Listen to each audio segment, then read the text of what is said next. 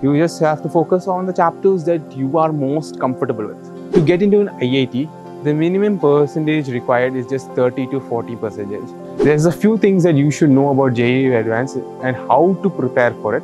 Another difference between JEE Mains and JEE Advanced is that in JEE Mains, hello, my name is Main Salahuddin and I am a student of Race Public School. I mainly prepare for JEE Mains and Advanced. I wrote the first session JEE Mains and I got 99.59 percentile as result.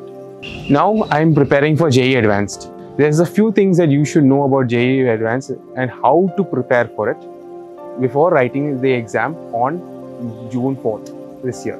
JEE Advanced is all about IQ and how much you know about every concept that we have learned in physics, chemistry and maths. Another difference between JEE Mains and JEE Advanced is that in JEE Mains, just by leaving one subject entirely, you will still be able to get a really good percentile. However, in JEE Advanced, we need to score a minimum score in 3 subjects in order to get into the rank list. And you need to score a lot more to get into the actual rank list. For JEE Advanced, you don't have to study every single chapter of a subject. You just need to develop expertise in several chapters and write everything that you know without any carelessness, so that you can at least get a decent score to get yourself into any kind of IIT. So for chemistry, you can study as much as you can, as it is one of the most highest scoring subjects for the examination. But however, for physics and maths, you don't have to focus on every single chapter. You can focus on at least a few important chapters to get a really good score.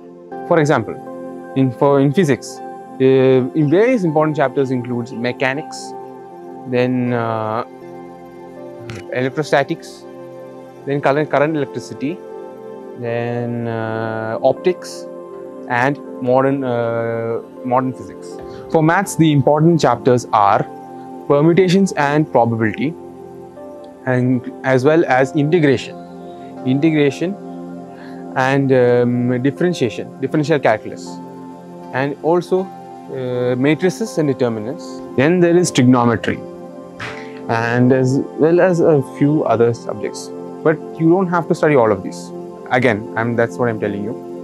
You just have to focus on the chapters that you are most comfortable with, and also that those chapters should have a good weightage in JEE Advanced.